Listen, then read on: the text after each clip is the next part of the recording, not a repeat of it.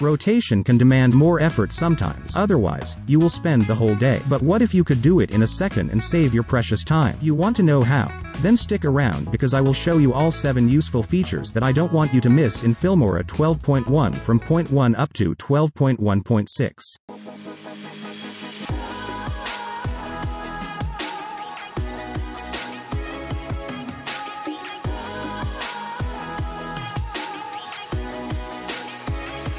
Trying to rotate files from the preview window is just a piece of annoying and time-consuming labor, and the reason is that there are some angles where snapping doesn't help. So to make it better, I had to make some digit trials until I got the exact one. Just enter some number values and play around until I get the right one.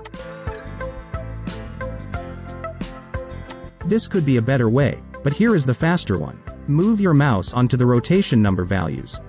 Then scroll the mouse wheel according to your rotation.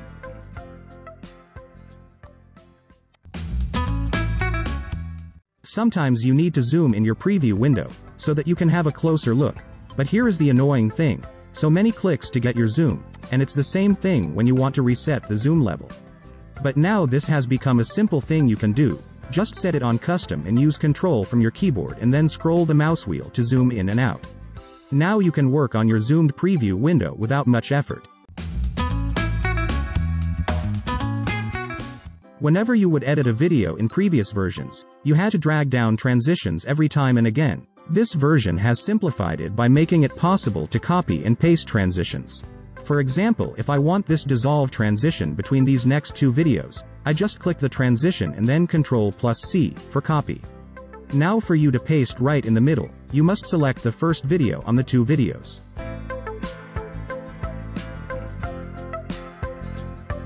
If you select both clips, the transition will be pasted on this position as well as here. So if you want it only on this portion, just select the first clip and paste. When you want to add a keyframe to your video or image in the timeline, you double-click and go to Transform, then add a keyframe from here. You can do it easily in this Filmora update. Just decide which frame you want to add a keyframe. For example, I want to add it right here on the 7th minute. And the playhead is away and also the video is not selected. Just hold the Alt key and double left-click your mouse. Automatically the keyframe is added.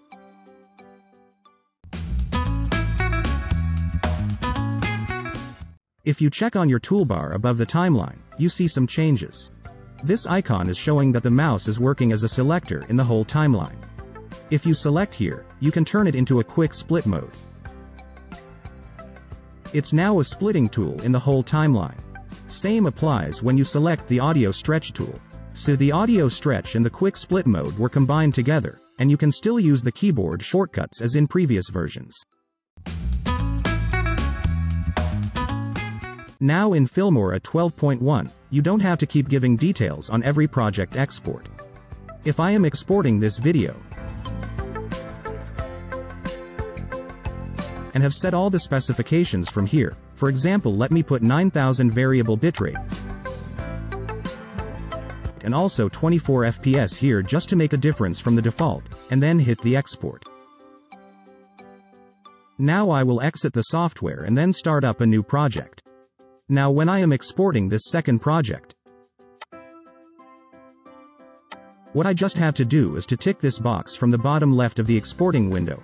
Then the same details will be applied. 9000 bitrate and 24 FPS, and you have saved your precious time.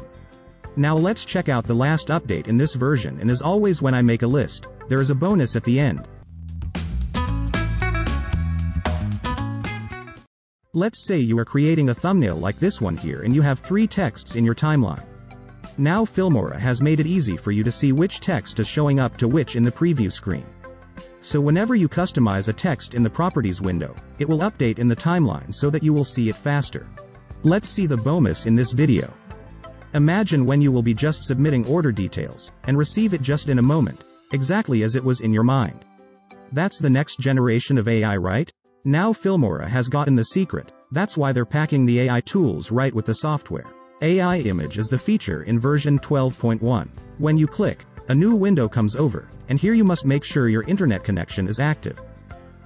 Here you put a description of the image you want as the example given in the box.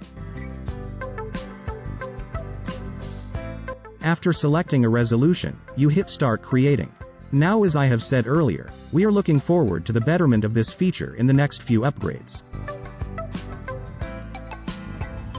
So it's not very accurate yet, but in the near future, this will be insane. You better download Filmora today if you haven't yet and enjoy the current features as well as the future exploits. If you have liked the video, just subscribe to the channel, and for more useful tutorials, just check that video on the screen, or you can choose a full playlist on Filmora 12 tips and tricks.